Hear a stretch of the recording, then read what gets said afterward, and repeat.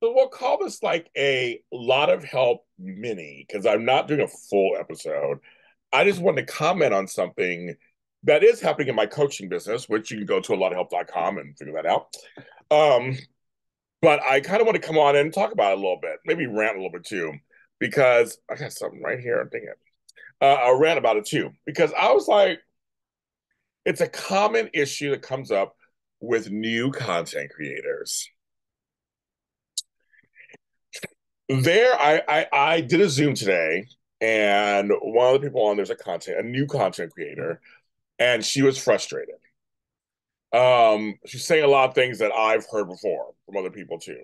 And I do coaching, and I have a couple people I do media stuff, and I've heard they get frustrated. They start this to get frustrated.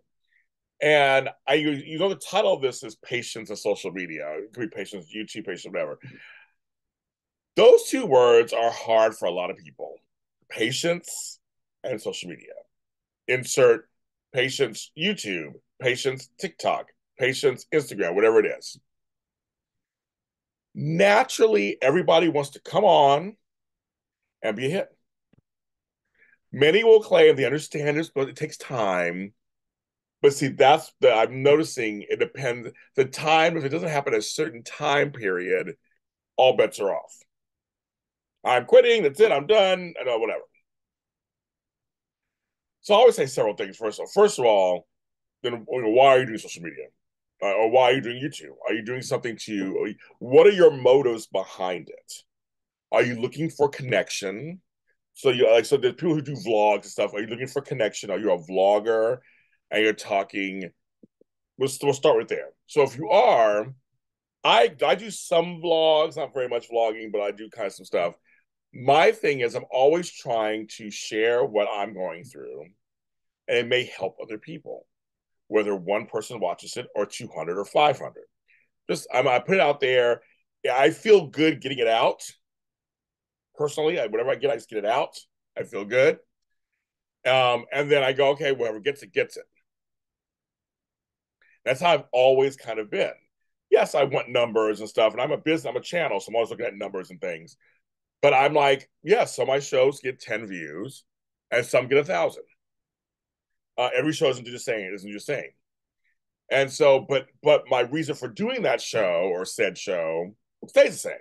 I enjoy doing it. I have fun. It's gonna be something, it's part of my world. Blah blah. There are other folks who put out videos and stuff to get attention.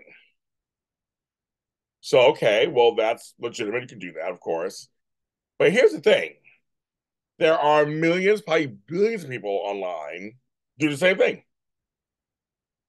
What do you have to offer? Number one, that's ain't different than anybody else's.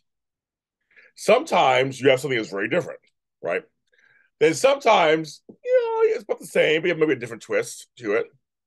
Not everything I do is original. I mean, there's 10,000 Mandalorian after shows.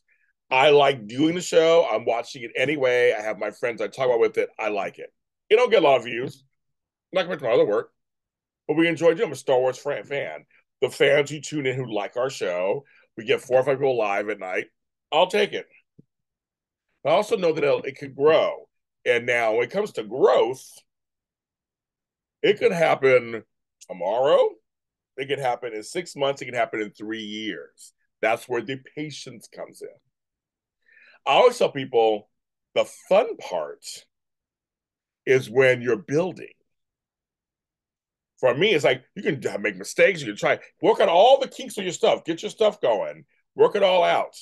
Have fun. Put out all this product because what happens is people when if you do hit, a lot of times they'll go back and check out the other stuff and see what's going on in your channel. Your channel or the perception, at least your channel looks full. Okay, or social media looks full. All these pictures. There are people who will go back. It's hard to get to everybody. It's a job. It is. You have to promote. That's just how that is. You promote on YouTube. You promote whatever you have. You have to promote. You just do. And that's why you have social media managers and it's a lot of work. About to do yourself. But again, I feel sad for some of the folks who are mad or get mad at themselves. I'm like, no, you should feel proud of yourself that you're putting yourself out there, that you're starting a channel, you're starting a Instagram, you're starting, you want to start, you want to share stuff. I think it's wonderful. You should feel good about it. You did it. There are folks who never do it, but you're doing it, and so why, that should be part of it.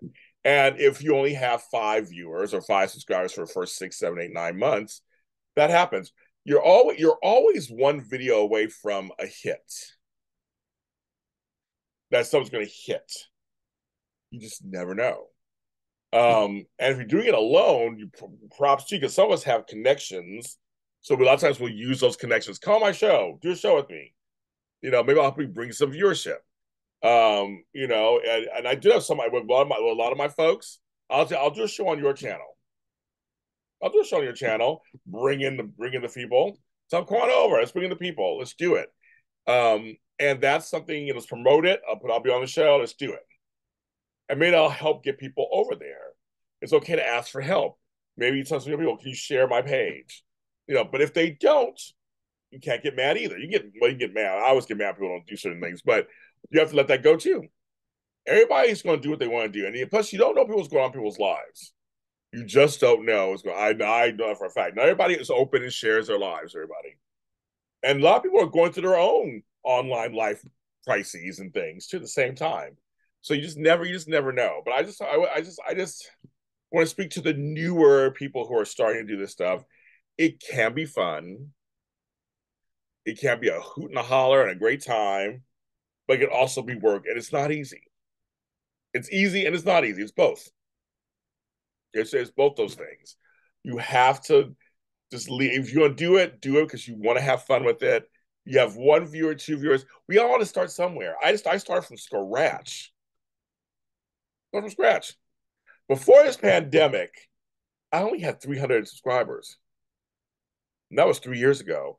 Now almost 4,000. That's because I put the work in. But before that, I was just like putting videos up here and there. It took time.